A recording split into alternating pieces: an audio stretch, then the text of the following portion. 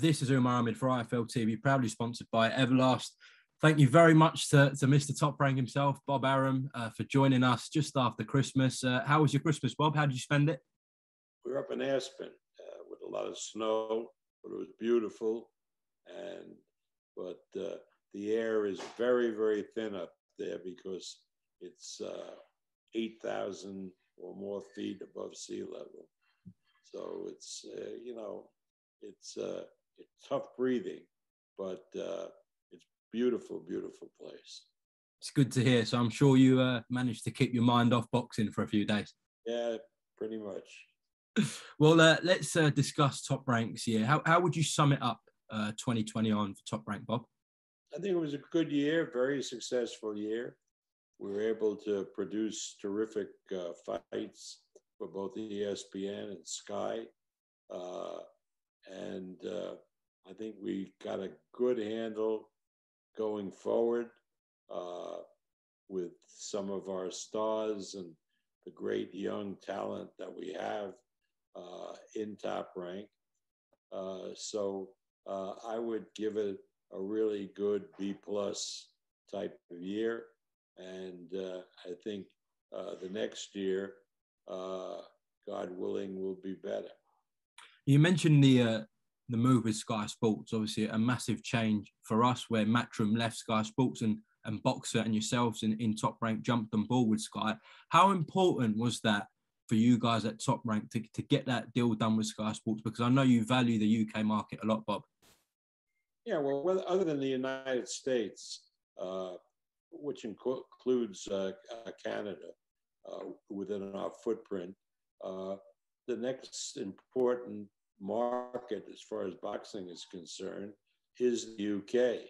And now that we're established providing content for Sky, that helps give a complete roundness to our program.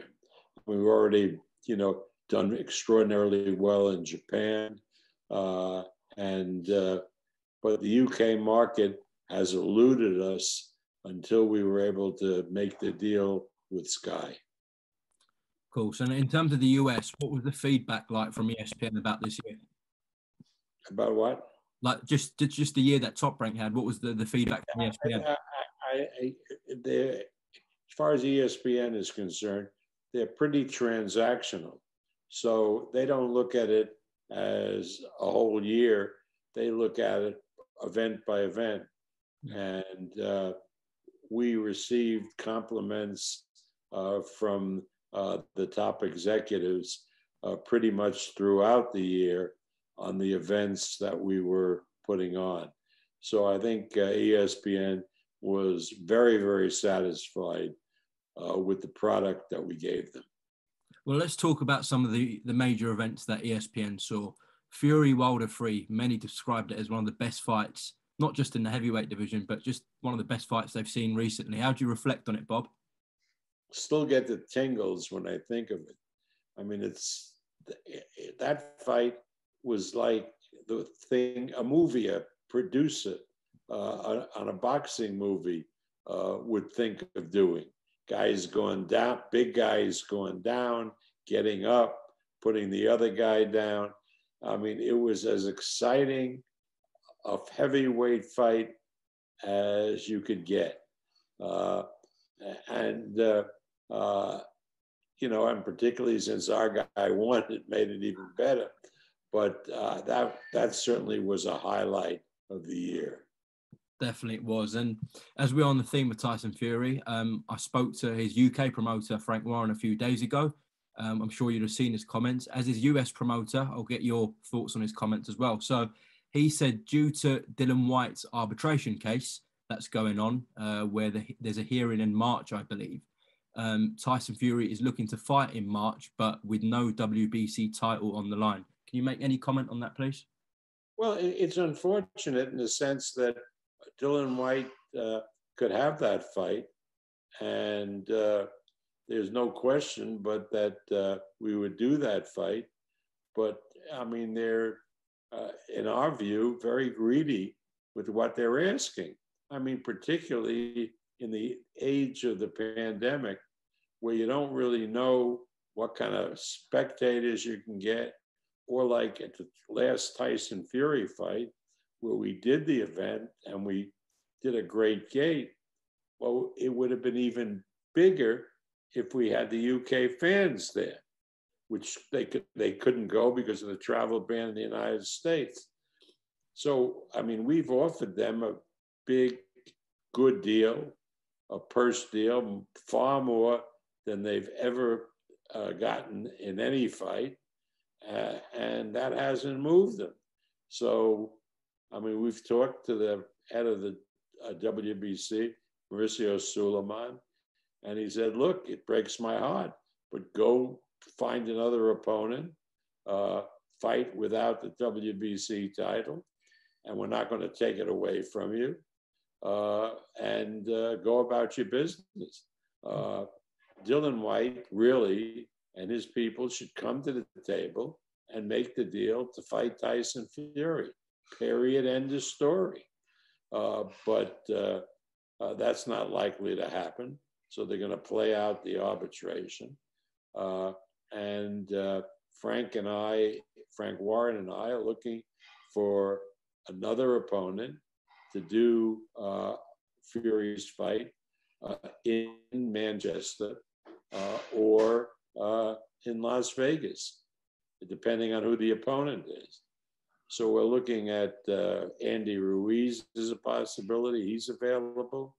This big Finnish kid who looked very good in the semi-wind-up on the fight on the Fury Wilder card. Helenius, big Finnish kid who can really fight. And those are the two principal guys. I guess if it's Helenius, we do it in the UK. And if it was Ruiz, we do the fight in Las Vegas, because Fury has endeared himself so much to the American fan base that wherever I went this Christmas, I was up in Aspen, and everybody was talking about Tyson Fury and what a character he is. And so he's become a big draw card in the United States. And I'd love to do his next fight in the United States. Frank wants to do a fight for him in the UK. And, you know, I'm all in with that. And Tyson, I think, prefers to do his next fight in Manchester. But I really think that we're going to have to take a look at the whole situation. With the pandemic is the big actor here, and if it continues, I know you've shut down all sports in the month of January, and that could continue to February and March. Okay. And if that looks like it's going to happen, I think we're not going to shut down in the United States, particularly not in Nevada, which has a big tourist economy. And we're just pressing everybody to get vaccinated. So if they catch COVID, it's like catching a cold if you're vaccinated. So let's, you know, I'll be talking to Frank later this week and Tyson, and we'll figure out what we're going to be doing. I had them on. Sorry, Bob, you're just picking up in the background there. I think someone. Yeah, please, Lovey, on a Zoom call. Yes. Okay, Bob, just want to pick up some things you there said. So the picture I'm getting, it's either Helenius in Manchester or Ruiz in Vegas are the main options at the moment, correct? That is correct. Okay. And in terms of Dylan Whyte and his situation, obviously himself and Eddie Earn are asking for a 45% split. How do you think the arbitrator is going to see this, Bob? I don't, I believe that from what I know about the case, that he doesn't have much of a case. And what he should do is now come to the table and work out a deal for the fight to happen. I'd like that fight to happen in the UK. Frank has a place in Cardiff that we can put it on. If he thinks he can win, which I assume he doesn't, but if he thinks he can win, let him win and become the WBC champion and stop crapping around with arbitration and looking to push for the biggest dollar. Tyson is the big attraction. Nobody has heard in the United States of Dylan Whyte, really. And I think we've offered him a deal of 25% with a guarantee, and let him negotiate for all that. But again, he says he wants 8 figures, over 10 million, which is like out of the question. I don't know what he's talking about. Okay. Is it hard to negotiate at the moment, obviously, though, because the WBC haven't determined the split? So is that a problem at the moment? No, the WBC, would be talking about a 20 or 25% for the challenger and 80 or 75% for the champion. But let him come to the table with a normal, type of negotiation, not saying that he wants 8 figures. And who would that deal be done with? Because we know Dylan Whyte's a free agent. So are you asking Dylan's people to come directly to you? Yeah, Tyson, Todd has been talking to a guy named Jay. Yeah. And some representative in the United States.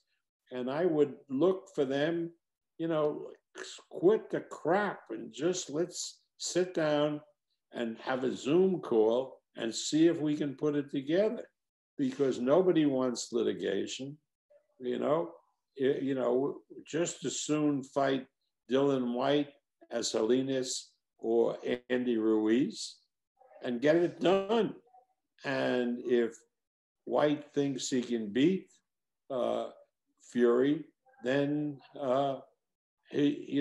nobody's asking him for any options or continuation. Then he's a free agent and the world champion, and then he can do a unification with the winner of Usyk and Joshua. But I'm afraid they're looking at this as their last hurrah, and they want to grab as much money as they can. Well, that makes it a tough negotiation. And for that offer that you did send them, I believe you said it was a 25% split. Did you hear anything back from them? Yeah, they want $10 million. We want to guarantee them $5 million or $5.5 million against the percentage, and they said you got to start at 8 numbers. You got to start at 10 million, and that probably is not enough for them. So they're just being greedy, and that's one thing that's really bad about boxing. Look at your purses that you've made throughout your career. This would be by far his biggest purse. We're prepared to pay it, and yet, they're just grinding it out. So we'll just have to fight. Tyson will just have to fight for the Ring Magazine title. He'll save his sanction fee money. Hopefully, he'll be successful, and then Usyk and Joshua will have fought, and the winner will be out there, and he'll go on to fight them with or without the WBC title. So the loser is going to be, without any question, Dylan Whyte. Okay, just my last point on that, from what you've just said. So at the moment, the situation seems obviously Fury's going to fight without the WBC, either in Vegas or in Manchester against Ruiz or Helenius. Are you then saying that you will skip the WBC mandatory with Whyte and fight the winner of Usyk Joshua? Is that what you're saying? Sure. I mean, that would, again, it's up to Tyson Fury. He's the guy doing the fighting. But yeah, of course, that's what he'll do. I mean, again, we love the WBC. We love Mauricio Suleiman, a great guy. But business is business. And if it goes this length, and even if they're successful in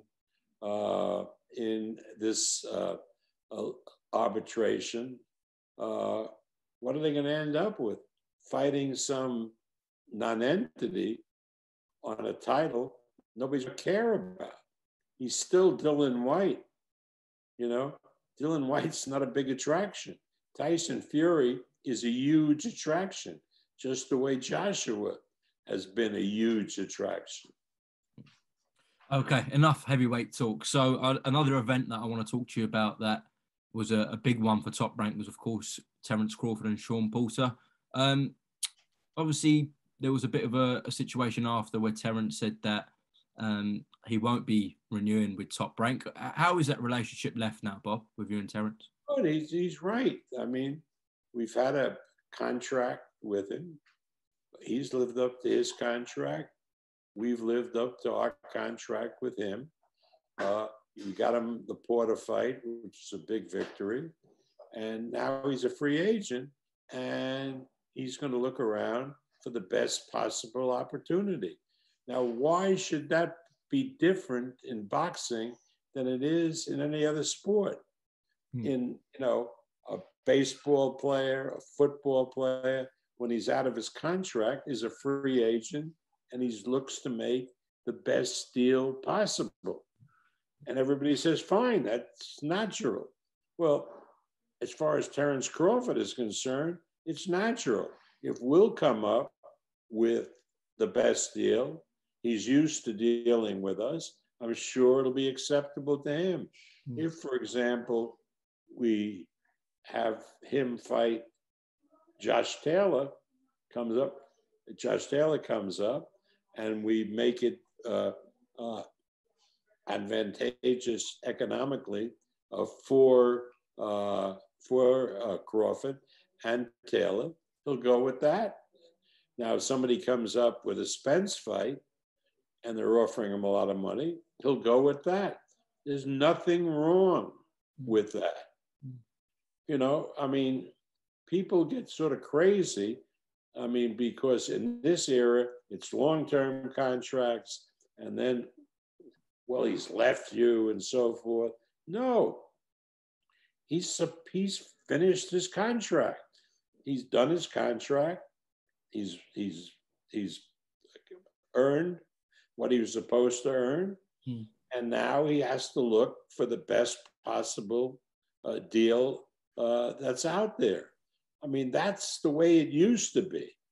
Going back to the 80s and 90s, particularly the 80s, where I had all these great Leonard and Hearns and Hagler.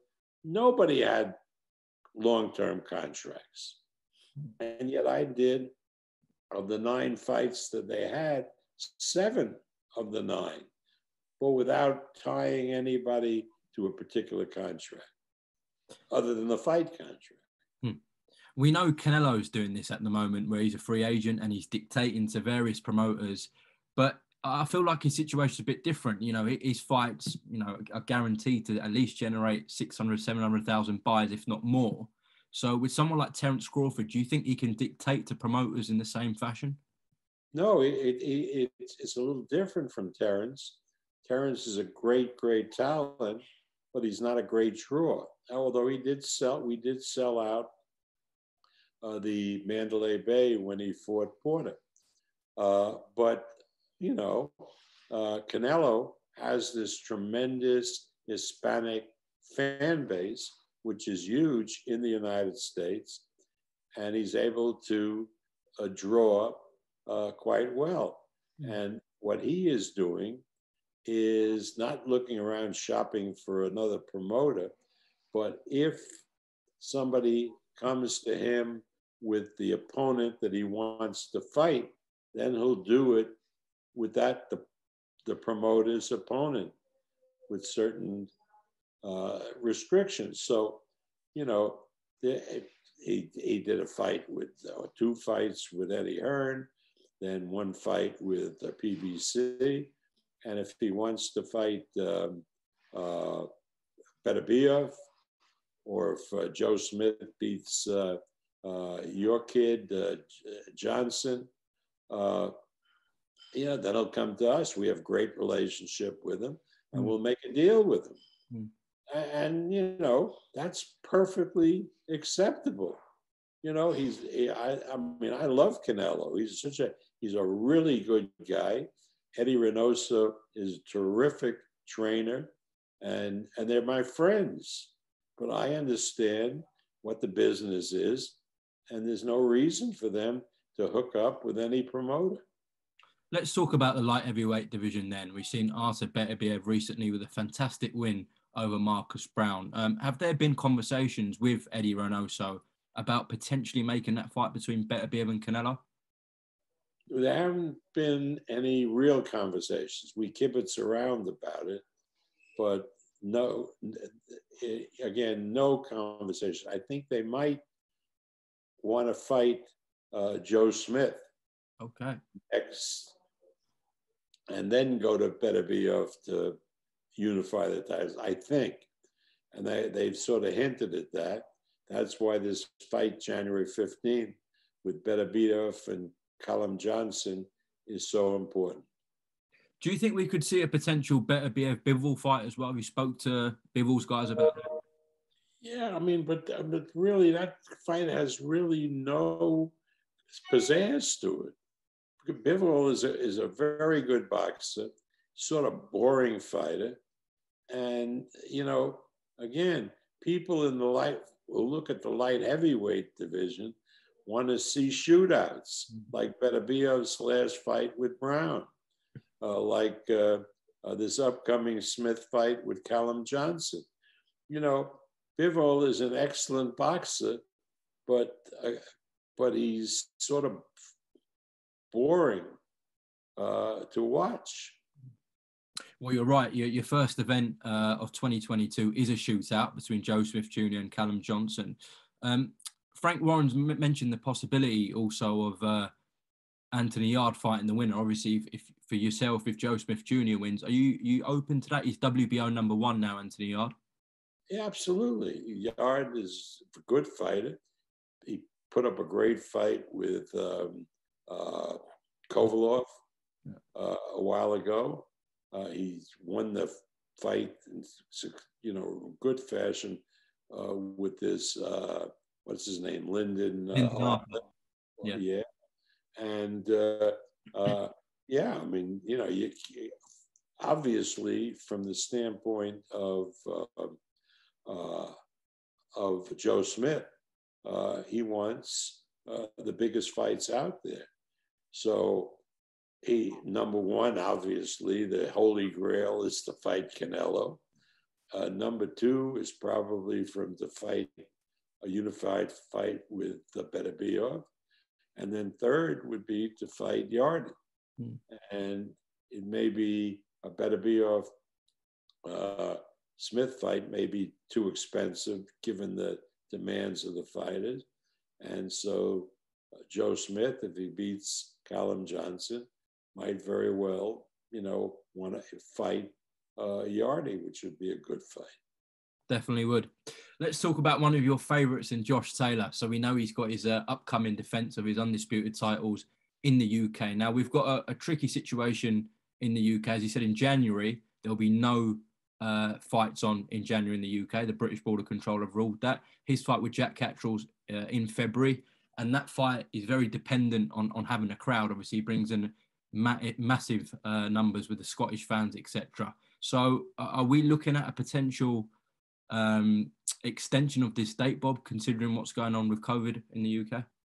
We don't know. I mean, as a last resort, I would probably ask both of the guys to come to the States, since the travel ban is no longer there, and do the fight in Las Vegas. But obviously the fight belongs where it is in Glasgow, and I think we've sold out the arena. Yeah. So, but again, these people who run things in these various places have different views as far as the COVID is concerned. My view, as uneducated as it might be, is that if we all get inoculated and we have the booster, yeah, we'll get COVID. But, so what? We're going to have to live with COVID for the next 100 years, just the way we've been living with the flu since the Spanish flu in 1918. Again, we're not going to be able to eradicate the flu completely, no matter how many vaccinations we have. But people who have been, look what happened at the Boxing Writers' Dinner in New York on December 9th.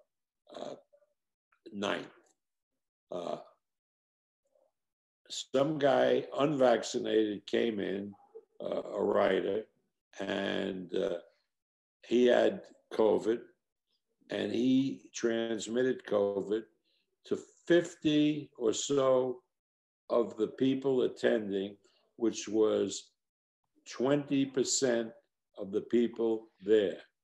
Now, of all the people that he caught the COVID, all of them had been vaccinated, thank God. And while they got the COVID and got sick for a day or two, that was it.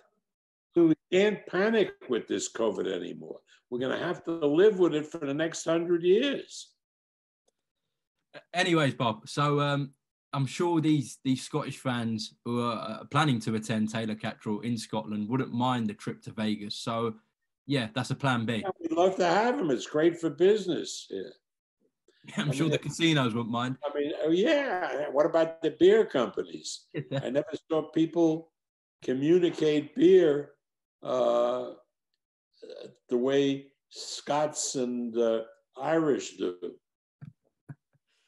Okay, Bob, just a couple of more things to run through. So a disappointing night for Teofimo Lopez. I know it wasn't on your show. It was on Matchroom show against George Kambosos Jr. So what are the immediate plans for Teo? I just spoke to Teo. He's still in New York. He hasn't gotten permission to travel because he apparently, which is again something that fighters have to avoid, he didn't go about getting down in weight the way he should have. He got dehydrated. He had problems with his lungs and the esophagus, and he almost died. So I've told him, make sure you're okay. He thinks by the end of this week, before the new year, they'll give him permission to go back to Vegas.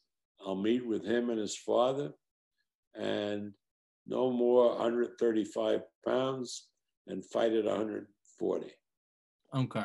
Well, it would be an interesting move for him to go to 140. He has to. The one thing I hate about the sport of boxing is making weight and people artificially, because they think it gives them an advantage, and it probably does, fighting in a division which they really shouldn't be at. They should be in a higher division.